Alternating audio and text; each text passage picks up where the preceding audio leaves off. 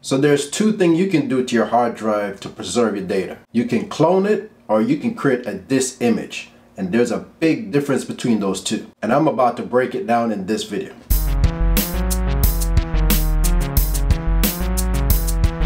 So why would you want to clone your hard drive versus backing up the data? Well, somebody would clone a hard drive if they don't want to reinstall the operating system and all the apps and everything else that you have on that drive. But you want to upgrade your drive. Now this can only be done in the same system because you have drivers to deal with. And the drivers are those little programs that control your video card and your sound card or any other device that's inside your computer. So all of that stuff will be preserved if you decide to clone your hard drive. Now when you create an image, or should I say a backup of that hard drive, the only thing you're going to preserve is your data.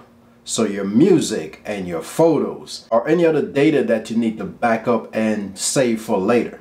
Now stuff that don't get back up are like programs. Like if you have, for instance, Photoshop installed on your computer, that won't get back up. You would have to reinstall that. Windows have to be reinstalled. If you're on a Mac, you'd have to reinstall your Mac software. So none of that stuff get copied into the drive when you're doing the imaging.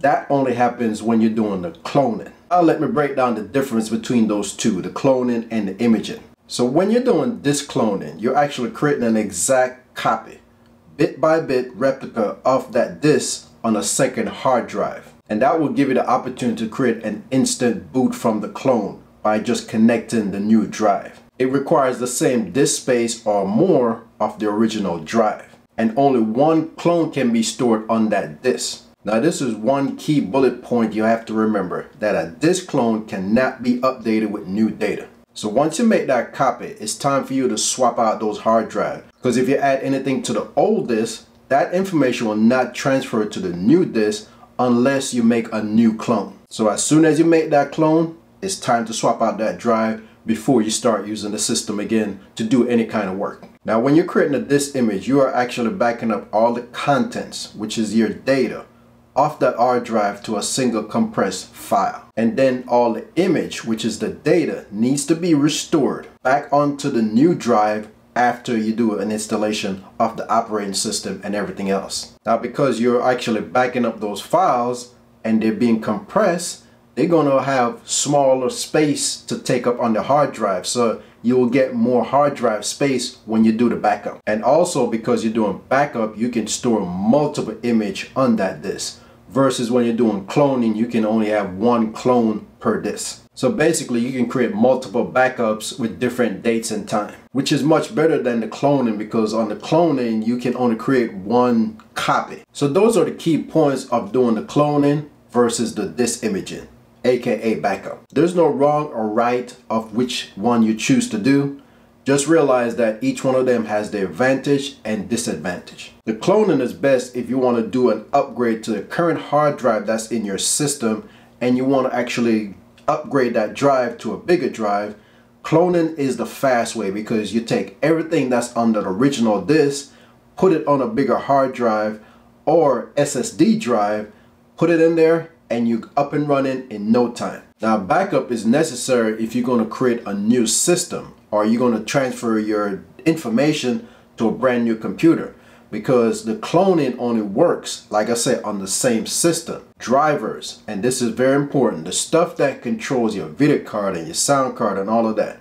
If you switch to a new system, then you'd have to reinstall those drivers. So the cloning is a disadvantage on that aspect. If you're doing the backup, then you don't have to worry about that because all you're doing is taking your data and moving it to the new system anyway. So I hope that was helpful in as far as explaining the cloning versus the imaging. Now me personally, I always go with the backup method because I like to have a clean slate. So if I'm upgrading my hard drive in my current system, I will go ahead and put a new disk, new operating system, new everything, reinstall the software, and then take my data and put it back on there, because that to me is a clean slate.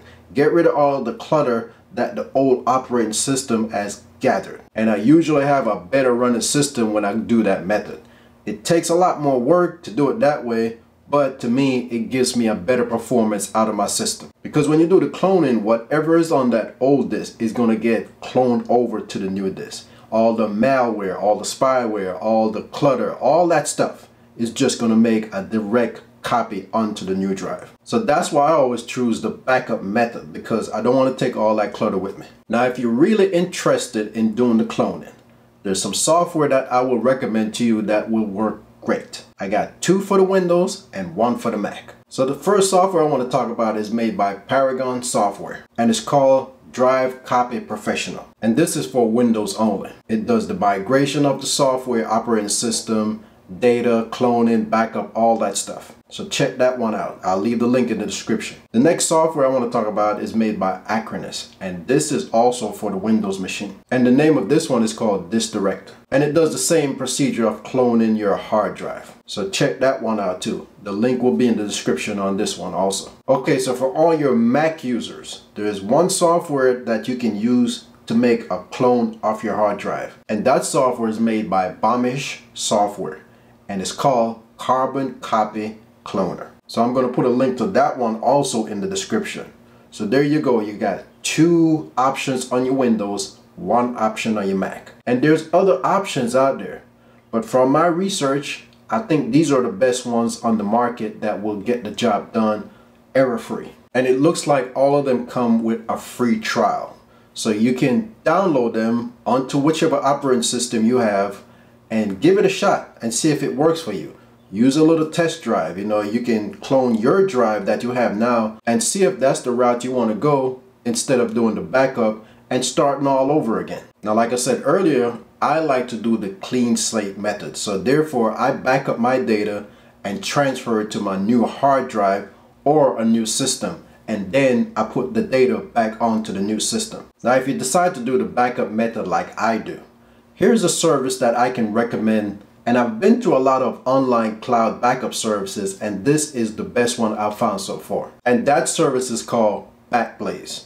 I've been using it for years. This service is very low cost. It's only $6 a month. Now, the cool thing about Backblaze services, not only does it back up your internal drive, but it also back up your external drives. And it's unlimited backup. So I have my main computer with the hard drive installed, that's being backed up. And I got about 6 external hard drives that's also being backed up. And when it's time for you to get your data back from Backblaze, you can either re-download the data, or you can have them ship you an external hard drive at a cost, of course. And that's optional. So if you want to just download your stuff, you can download it. But if you need it faster and you don't want to wait for all that download, you can just have them ship a hard drive to you. So the link to that service is going to be in the description, so just go ahead and check it out also. Even if you're doing cloning, you might want to consider using this service, because it's very important that you back up your data, because once you lose that stuff, there's no way to recover it. So keep that in consideration. Okay, so that's going to be it for this video. I want to thank you for taking the time for watching it.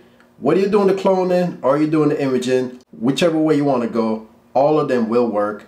Just choose whichever one is best for you, and check out the link in the description to all those things that I mentioned. Try them all out, see what's best for you. Thanks for taking the time for watching this video. I look forward to see you next time. Have a good one.